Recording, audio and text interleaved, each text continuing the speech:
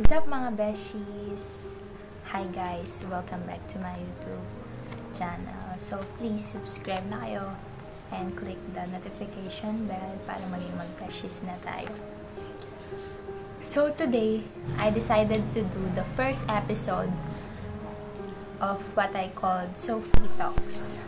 Pag-uusapan natin kung bakit hindi ka nga ba masaya. You know, okay ka naman, okay naman yung buhay mo.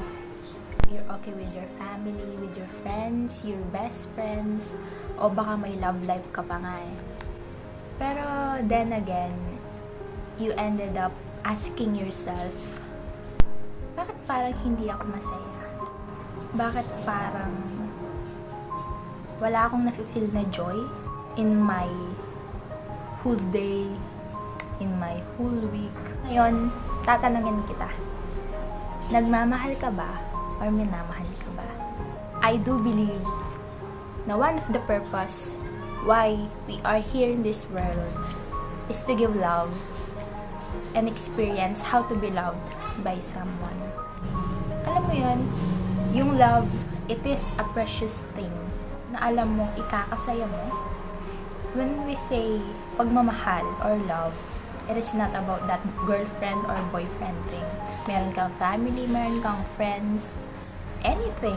Yung mga taong nakapaligid sa'yo. It's what it means. Swerte ka na lang siguro kung may boyfriend or girlfriend relationship ka. Alam ko na tayong lahat na tao nagmamahal tayo. And kung hindi ka nagmamahal, then hindi ka tao, girl. Love is a precious thing na nakakapagbigay ng joy, ng saya sa atin. It is undescribable eh. Yung love is pagbibigay mo ng piece of you to someone. Parang, I will be here for you. When you need me, you can count on me. That's why it's precious. Parang ibinibigay mo yung piece of you to that someone na minamahal mo.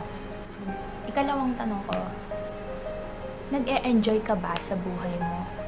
Niniwala din ako na it is one of the purpose why we are here. To enjoy, to live your life to the fullest, to be happy. Kasi,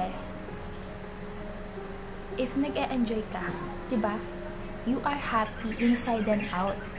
Makikita mo yon in your physical appearance. Kahit hindi ka, anong pagpapaganda o pagpapagwapong gawin mo sa sarili mo.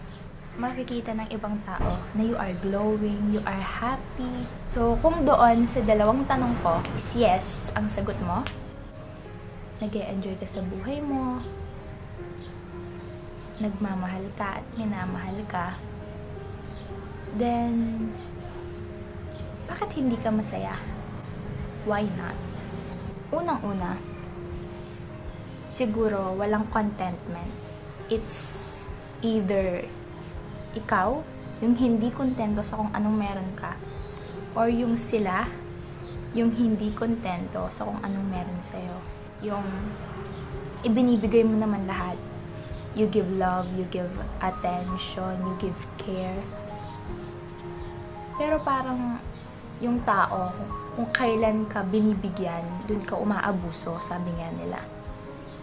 Habang may nakukuha silang that kind of attention, lalo lang nilang hindi na-appreciate. As long as may nakukuha sila,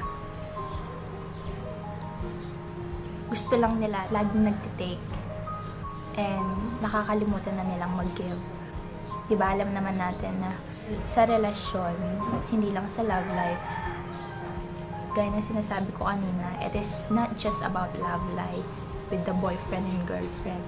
It is also for the family and friends na you give and you take. It is a give and take situation para maging pareho kayong masaya, diba? Pangalawa, baka hindi mo pa time to be happy. Kasi Sa isang verse sa Bible, sabi, God has made everything beautiful on its time. Tama naman. Minsan talaga, dadaan ka muna sa mga pagsubok, challenges, struggles. Before you feel that, okay na ako. I am happy. Kontento na ako. Nasa sayo na lang on how you take it, on how you face those challenges na binibigay sa'yo ni God. Maybe it's not yet the time na mag-e-enjoy ka na lang. Kasi diba sabi nga, everything is worth waiting for. And the more you wait for that thing to happen, it is more precious when God gave it to you. And God's plan is better than anything in this world. So bakit mo ka-questionin yung plano niya sa'yo? Isipin mo na lang, ginagawa niya pa yung pinaka best story for you. Ikatlo, baka walang appreciation. Baka hindi ka nakaka-appreciate or hindi ka mismo na-appreciate sa bahay, sa school. Parang kagaya lang siya ng contentment. Binibigay mo yung best mo, pero wala kang natatanggap na feedback. Walang nagsasabing, uy, ang galing mo. Minsan pa nga, nag-a-ask pa sila for more. Kunwari sa school, alam mo yon, yung top 2 ka na, then hindi ka ina-appreciate ng family mo. Tapos magtatanong ka sila, bakit top 2 lang? Bakit hindi top 1? I know, yung pressure and yung eagerness na gusto niya silang maging proud of you. But, you know, you gave everything, diba? It is all you can do. And lastly, baka napipilitan ka na lang sa isang bagay na ayaw mo naman na talaga. Alam mo yun, may mga bagay na gusto mo namang gawin to make someone's happy. Kasi yun yung tama. But, hindi na bukal sa loob mo, hindi ka masaya na gawin yon, kahit tama yon in some certain things. Ewan natin kung bakit ayaw mo na silang gawin or hindi ka masaya doon. But you know, kaya nga tayo nabubuhay sa mundo is to be happy. Alam ko na hindi naman always happy, hindi naman always enjoy. But alam mo sa sarili mo kung ano talaga yung ikakasaya mo. And you know guys, this ECQ, na-realize ko na we should be thankful. Binibigyan tayo ni God to live our life still.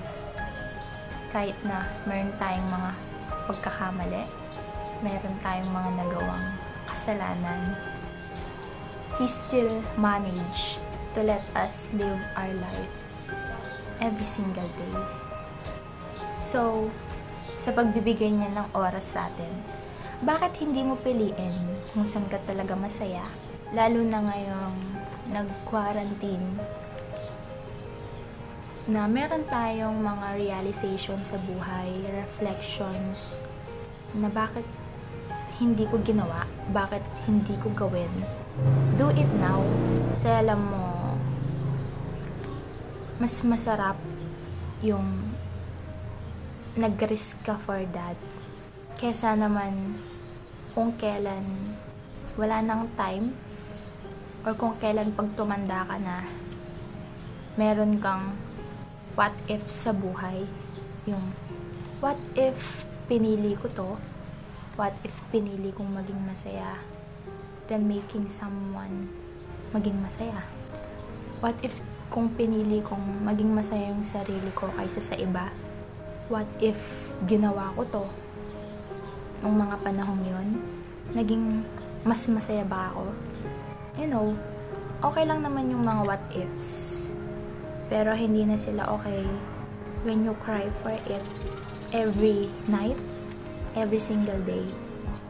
Kung tinatanong nyo yung sarili nyo, bakit ba hindi ako naglakas loob to do it? And to end this, always choose to be happy, because genuine happiness is the most precious thing you can give to yourself. Alam mo yon, there is no such thing na makakahigit pa sa genuine happiness. Aanhin mo yung material na bagay, saya ng ibang tao. Kung ikaw mismo sa sarili mo, alam mong hindi ka masaya or magiging masaya. Always choose to be happy para no regrets ka in the future. And lastly, life is too short to let anyone take your happiness from you. So be happy, know that you are loved, you are worthy, and you are precious. Thank you for watching this video. Bye!